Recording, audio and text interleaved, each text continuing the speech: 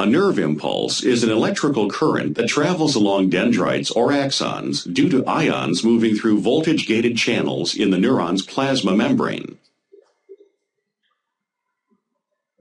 Voltage-gated channels open and close in response to an electrical voltage, so they are affected by changes in electrical charge around them.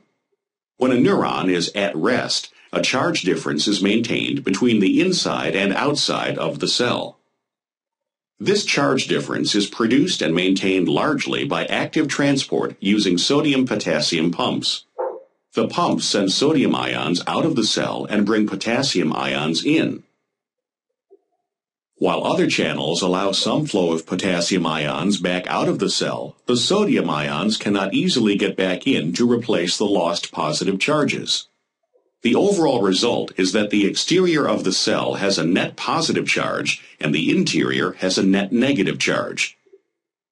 The difference in charge between the interior and exterior of the cell is called the resting membrane potential.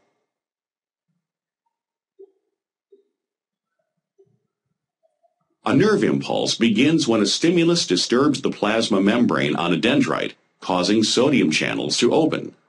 Sodium ions flow into the cell, lessening the charge difference at that location.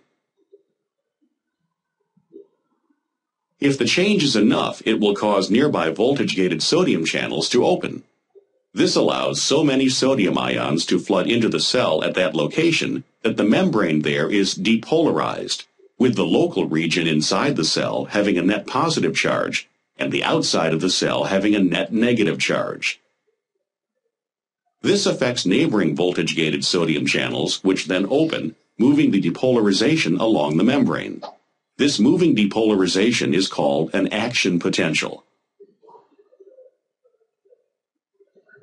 Changes occur behind the accion potential to restore the resting membrane potential. The voltage-gated sodium channels close and voltage-gated potassium channels open. This allows a rapid flow of potassium ions out of the cell, repolarizing the membrane so that the inside is again negative and the outside positive.